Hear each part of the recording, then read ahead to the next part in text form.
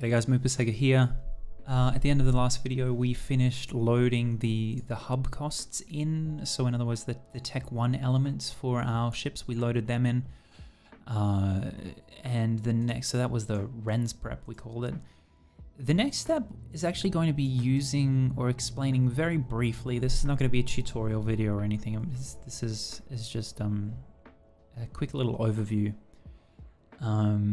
The production sheet. So this is where we keep track of the jobs that we've planned for, where they are at, what the final cost is on those, and making sure, like, there's a whole back end here that I'll quickly briefly show you that explains how we're keeping track of our inventory as well. This is not just about finding out the prices, this is finding out how much stock we have. Once we have made this thing and this thing and this thing, do we have enough stock to make this other thing, right?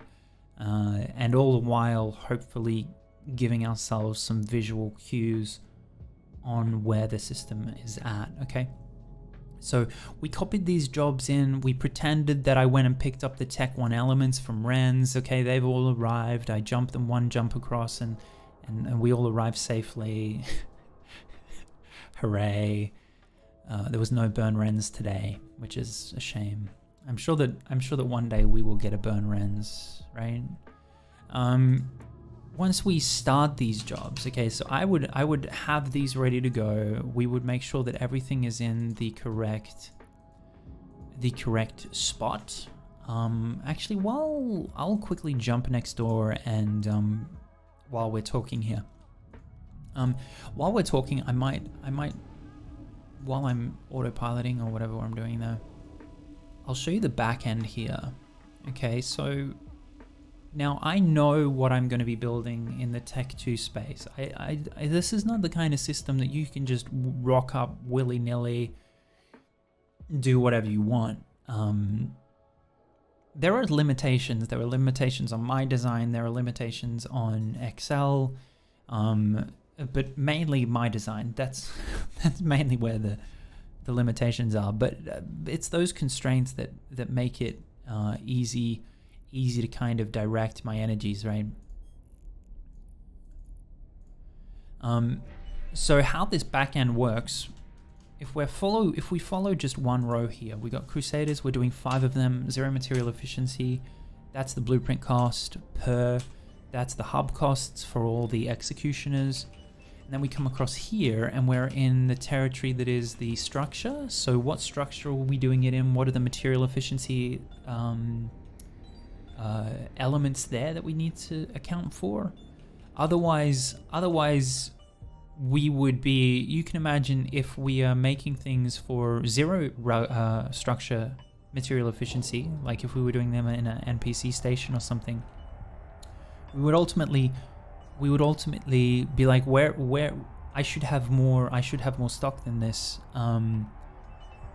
because you do have to account for all these extra little efficiencies. Now I'm not getting into the material efficiency formula. There are plenty of ways of finding that out. Here's our manufacturing cost. This is going to give us information as per the system cost index. Code help. This is just, don't worry about code help. This is the unique identifier number. So S2422. Every single job that I do, I give a unique identifier so that I can keep track of in the long term.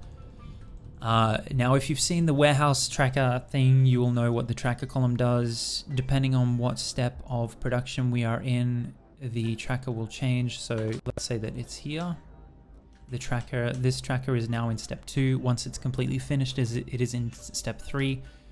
This is kind of just an index of sorts, so that I can, rather than looking for a whole bunch of conditions, I'm just looking for one condition. What step in the process is this job at?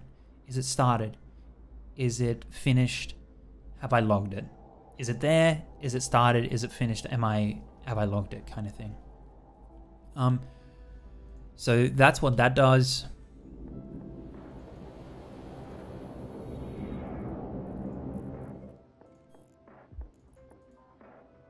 I manufacture an I Choose You, by the way, for reasons. I had Raitarus. I couldn't defend them, so I decided against that in the end. So we have the type ID here. So this is the type ID of the product that we're making, which in this instance would be Crusaders. Actually here would be Crusaders. The blueprint ID is the type ID of the blueprint that is used to make the ship, right? And it's the blueprint ID. When we look up that in other places, we find out exactly what goes into it, all right? So now I know what these kind of correspond to here, but just trust me, like, this is a list of all the component IDs across the top. So when we're building in a Mars ship, you can imagine that there would be fusion thrusters, nano electrical microprocessors, tungsten carbide armor plate. So my guess is that this 2228 would be tungsten carbide armor plate. And what this is saying that a Crusader requires 223 of these, 149 of these, 594 of these, 228 of these, 25 of them, 372 of them, 114 of them, yeah? So that is exactly what would be required to make some Crusaders, right? Now, if I, as an example, let's grab one of these blueprints of the Crusaders. What was it? 3 material efficiency? What was it? What ME will we be running it at? Ooh. Where is it? Oh, there it is. 0 material efficiency. So let's find the one that has 0 material. Well, let's just put that down to 0. And how many were we making? 5. And there's the numbers. That's where they correspond. So 223, 372. There's our 223. There's our 372. This 2228, that'll be plates. There's the number 2228. Oh dear. Let's go back. So yeah, there's the plates.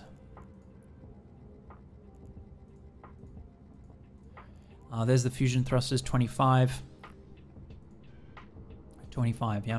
So that is all how the back end works. This is just so that we can keep track of everything that we're building, exactly what is leaving our system, exactly what is coming into our system. Yeah, and that's how we get exact numbers. So there's actually, you don't need to do this. You don't need to keep track of every single little thing. There are plenty of systems and plenty awesome industrialists, whether using spreadsheets or not, that have their own systems. You don't need to do all this stuff, so don't worry about that. So let's come back to the tooling side of things. We're in the production ships. We've seen the back end. What actually happens here is that we're saying, okay, we've turned up. I start the Crusader. I press start. I say finish. And then it gives me all the particulars about that job. It says that on the 3rd of the 8th, 2021, here's the job ID. We made 5 Crusaders. Each one cost me 19 million to make. The total cost of that job was 101 million, right?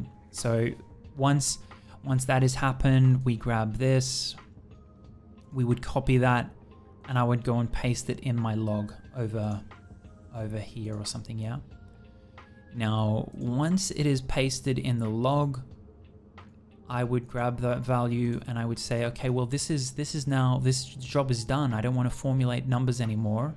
That is the price of it. Let's lock that in. So I copy it back here as values. So it stops calculating things over and over and over. Now that is not what I want to do because none of these jobs actually happened. This is all pretend. So let's go back to that. But you can imagine then how that would work, right? So I could say, well, okay, these jobs have started. That's all I could do for that day. So where do I need to pick up? Okay, the next time I come back, okay, I need to do stilettos. We started stilettos. We started wolves. Blah, blah, blah. And what else might have happened is that, oh, the hawks got finished. So let's sign off on the hawks. The hawks are done. Let's log the hawks. Let's move the hawks and let's sell the hawks. All right, so that is the next tool that we've had a chance to look at here today. I'm wondering what the next one would be, because here we've followed the production chain when it comes to Tech 2 ships, but Tech 3 would kind of be the same. Tech 3 would be the same.